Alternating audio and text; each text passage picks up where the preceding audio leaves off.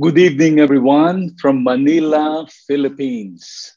Greetings, my dear brothers and sisters in the Lord, in this conference or webinar. I greet you on behalf of the Philippine Council of Evangelical Churches. Thank you for having me this evening. I hope and pray that by the grace and the power of our loving, our good and faithful Heavenly Father, that you are all safe and well in the best of everything, and most especially that you are maintaining balance between spiritual and physical health during these challenging times. I also pray and hope that you are using all kinds of opportunities brought about by this crisis, by being closer to God and deepening your relationships with Him, your family, your church, and keeping yourself occupied in strengthening your mind, spirit, and bodies. I praise God for the national disciple making movement, this new movement that is setting the hearts of people, that's the hearts of disciples of the Lord Jesus Christ here in the Philippines in motion and setting our hearts on fire. Thank you, NDM, for your vision to continue to train and coach pastors and church leaders in collaboration with intentional disciple making network and wave makers using Sun Life courses and other materials as your main training curriculum. I greet all the Filipino church leaders in Luzon, Visayas, and Mindanao, and wherever you are, all the churches and partners under your network across the Philippines and your networks of disciples or potential disciples that are partnering to pursue the vision of finishing the Great Commission by following the models of Jesus Christ and working together towards effective disciple making in ministries and communities and local churches. My assignment this evening in this segment is to present the local challenge of disciple making, zeroing in on and focusing on the current need for disciple making in our country, the Philippines.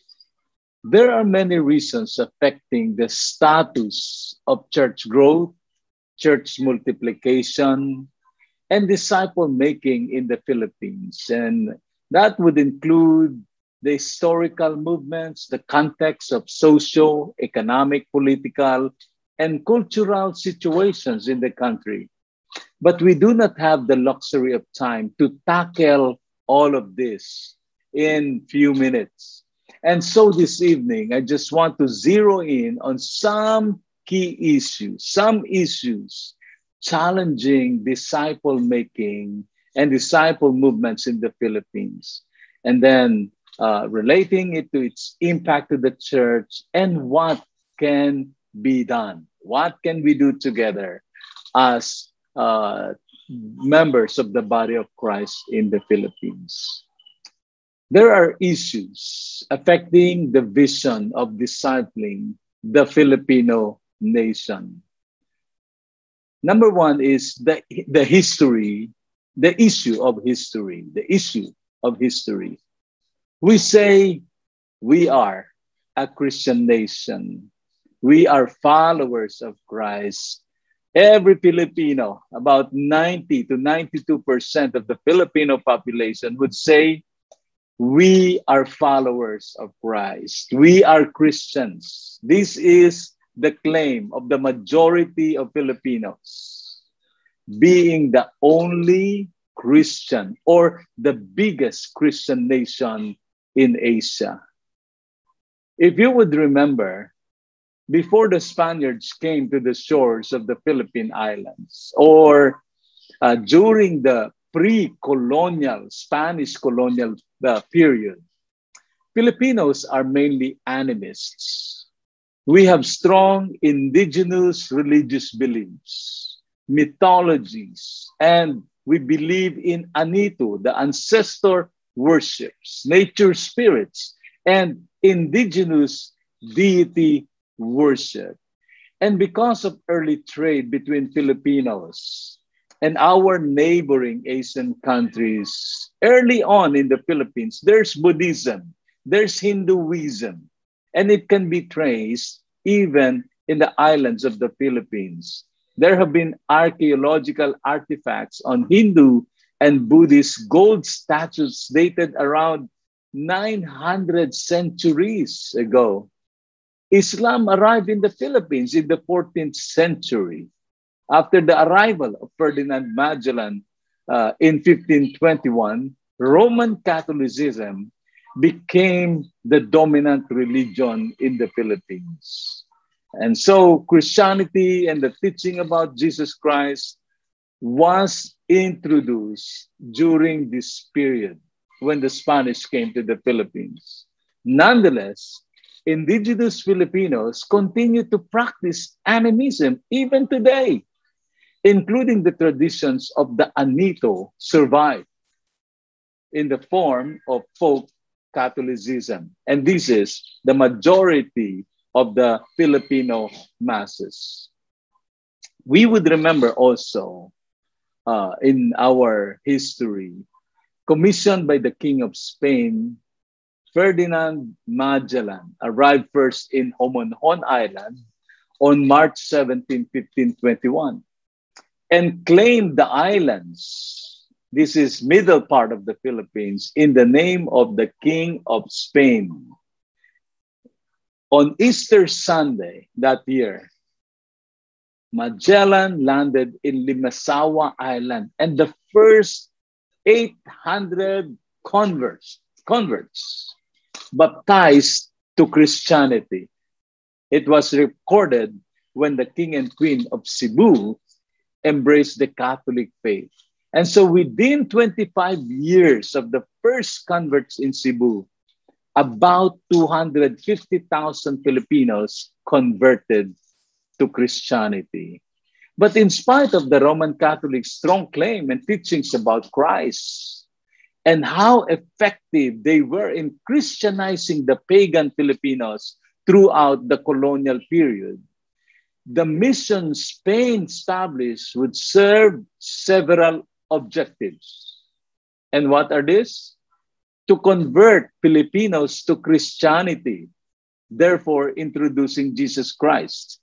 But the missions serve as agencies of the church and the state to spread the faith to the natives, but also to pacify them from expansion of the Spanish colonizing empire, which is the ultimate aim of the state. After the United States took control of the Philippines from Spain, the evangelicals and Protestant missionaries arrived in the Philippines starting 1898. The first group of missionaries were from the US Army. And then within months, missionaries from denominations arrived from the United States.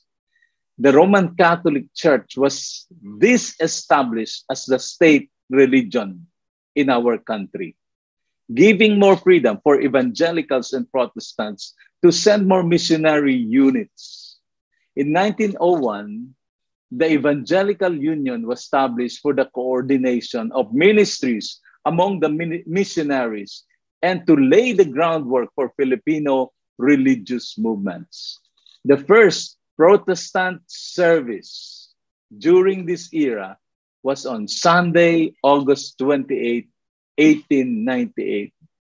Chaplain George Stahl, a member of the Methodist Episcopal Church, came with the occupying, the colonizing forces.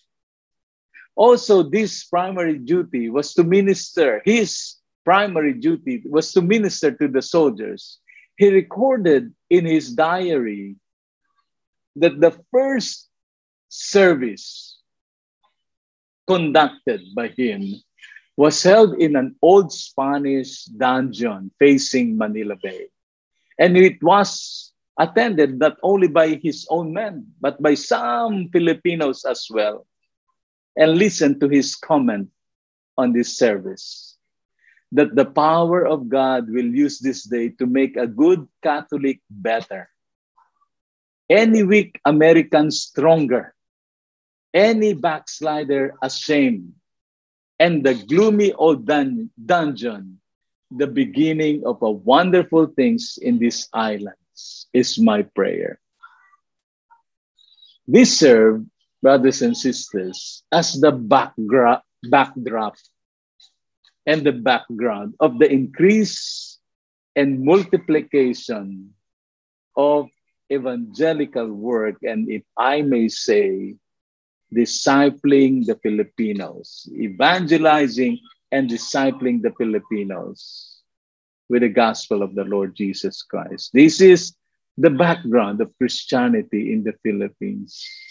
When Filipinos say we are Christians, we are followers of Christ, or we are the only Christian nation in Asia, it's because we woke up one day in a colonized country, and Christianity was used for colonization purposes. There is resentment, there is corruption, there's advantage if you belong to powerful elite religion. You belong to a Christian tradition.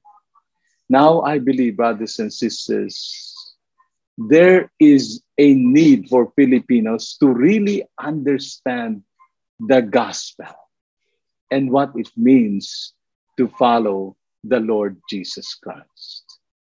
The second issue that is a challenge to us here in the Philippines is the issue of denominational expansion focused on starting denominational presence through church planting, aggressive church planting.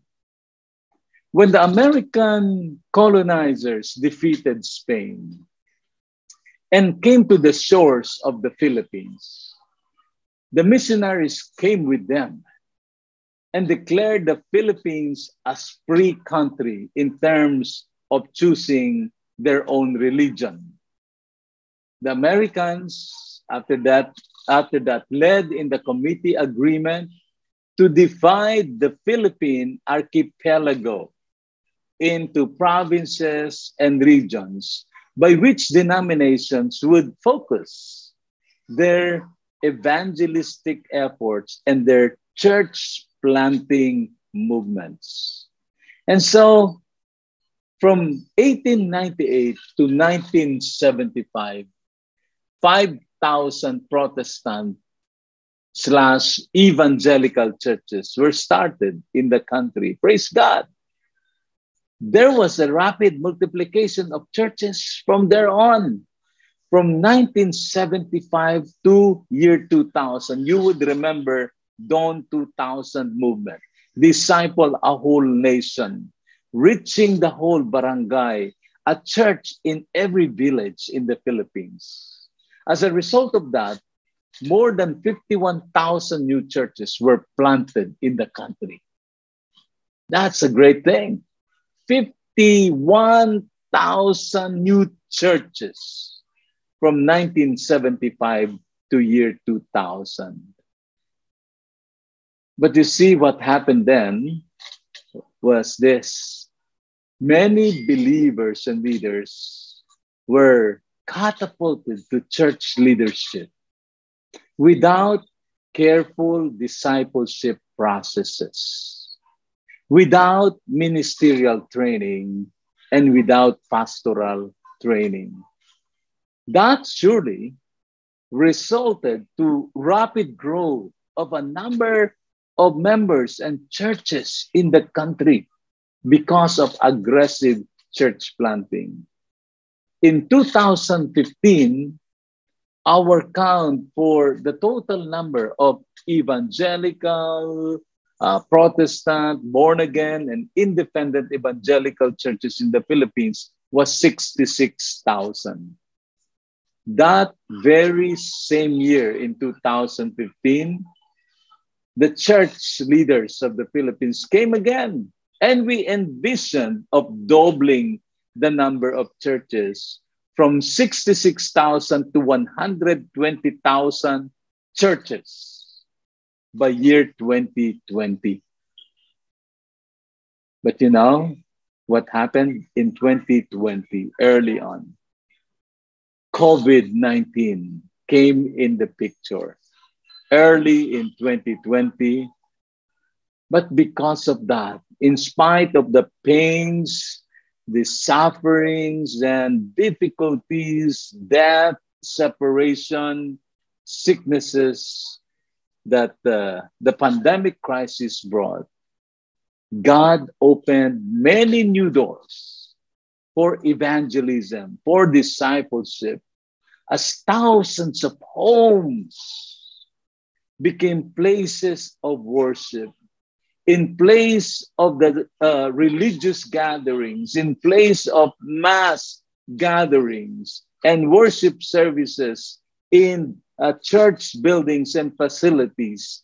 Thousands of homes became places of worship, places of prayer, evangelism, discipleship, and launching pad for missions. Churches also have transitioned to many online platforms, such as what we are doing today. Lots of online worship services, training, disciple making, webinars, conferences, and events. The point is, when there's rapid multiplication of churches, there should be equal amount of effort to nurture new believers to the faith, training them and mobilizing them for evangelism, discipleship, and missions. While there is an aggressive and emphasis and focus on church planting, I really believe that an equal amount of effort to disciple new believers to the faith is vital in the health of churches. Number three, challenge that we face in the Philippines as we disciple this nation. Most churches do not have church discipleship growth program. And this is true to churches who belong to the mainline denominations, churches who have existed in the past, and even new churches. Because of the emphasis on church growth and quantitative numbers of barangays and churches, the health of churches, the health of pastors, the training of leaders, and intentional discipleship were not at par to the gains of church growth. You see, Sunday worship services, of course, there's Sunday school before or after the Sunday worship services. Sunday school are mainly teachings on doctrines. And then there's the midweek Wednesday prayer meetings, plus the sectoral fellowships for youth, women, men. And these were the main events of the church. So the church has become methodical and programmatic based on activities and events and programs.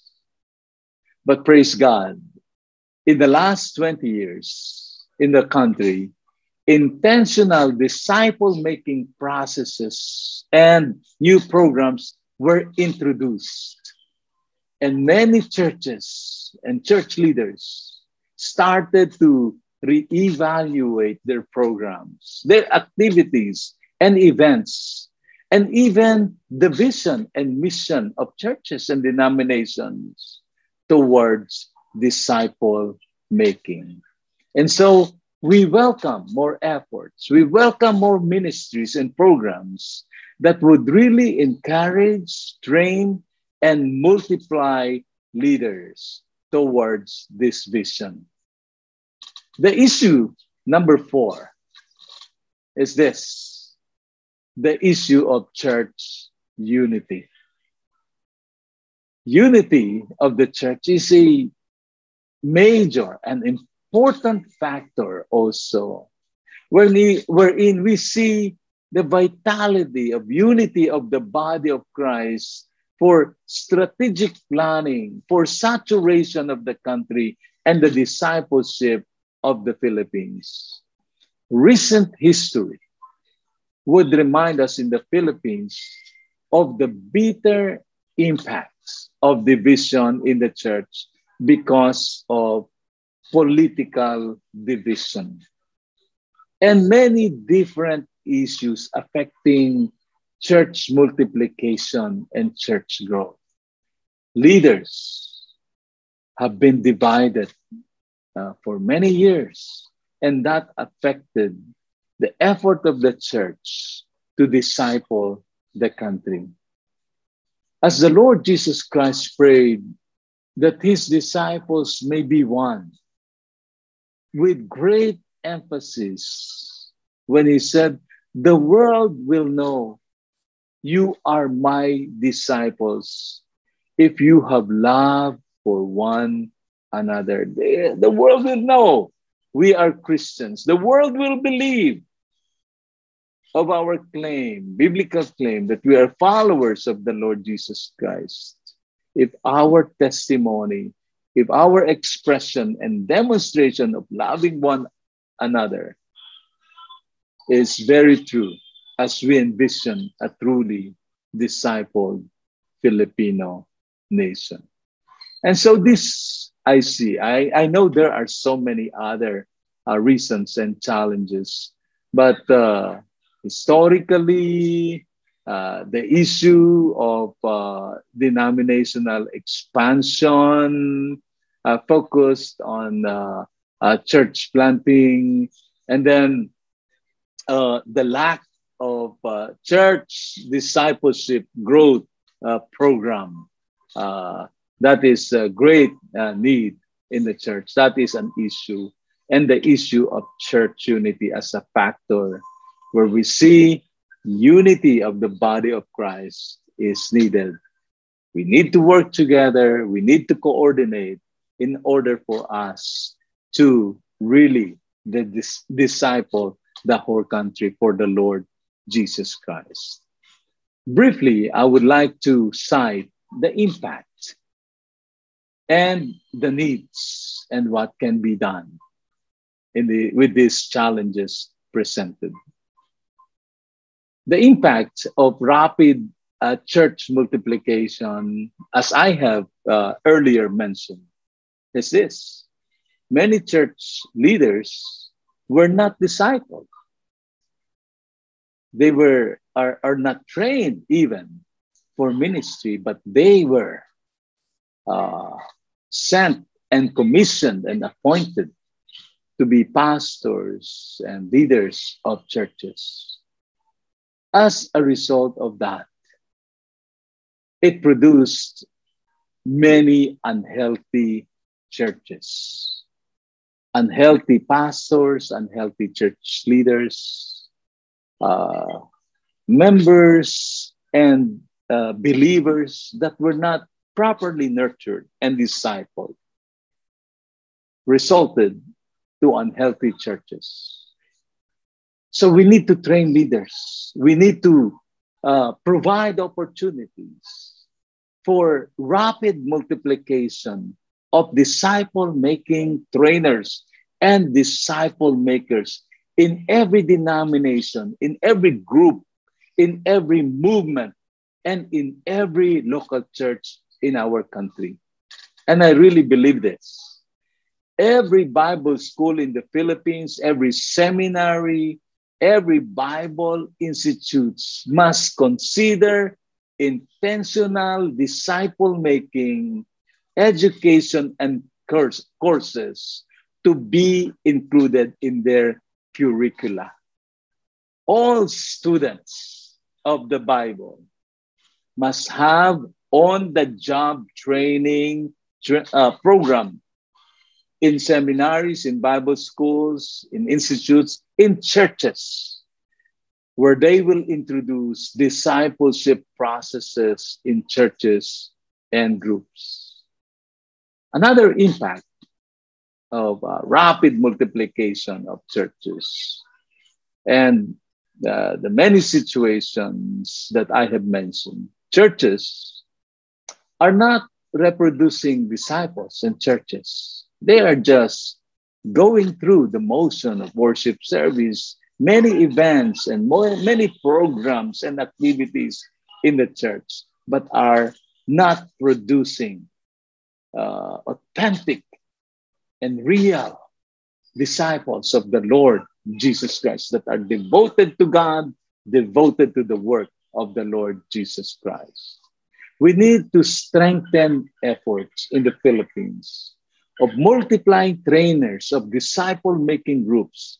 And we must introduce to all churches the benefits of intentionally discipling believers for church health and multiplication. Of course, the quality of disciples of the Lord Jesus Christ.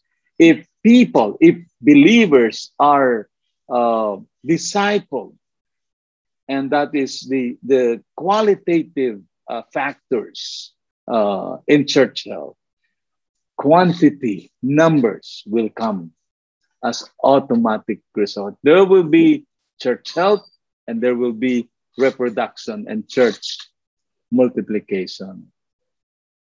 On the issue of unity, I believe that continued dialogue between leaders for consultation, sharing of resources, sharing of knowledge, and concrete plans for multiplying leaders for disciple making. And so NDM, in your training sessions, in your fellowship groups, in your meetings and online events, and in the future, face-to-face events, continued dialogue between leaders for consultation and sharing of resources and knowledge would really help in the area of uniting the whole church to have a common vision for the country. The Philippine Council of Evangelical Churches is thankful, and we are here to support and serve the national disciple-making movements and all movements that would help strengthen the efforts of the churches to really disciple believers and disciple the whole nation for the fulfillment of our common vision, the discipleship of the Philippines. PCEC launched a 10-year campaign which started in 2020. It's called the Decade of Disciple Making. This is a 10-year campaign from 2020 to 2030. We see the church being set in motion because of this 10-year campaign. We want to set the hearts of every believer to be on fire, for every believer to be witnesses for the Lord Jesus Christ, and every believer to have an opportunity to be discipled, to be nurtured, and to be equipped as disciple makers and be part of a healthy, growing, and reproducing church. In turn, we envision every church in the Philippines starting new churches until the last person, until the last people group, until the last tribe, and every barangay is reached by the gospel of the Lord Jesus Christ. NDM, we are grateful for your partnership in the discipleship of the Philippines.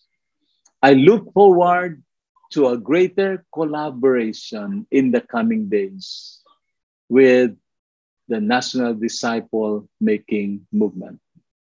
Thank you so much, and God bless you all.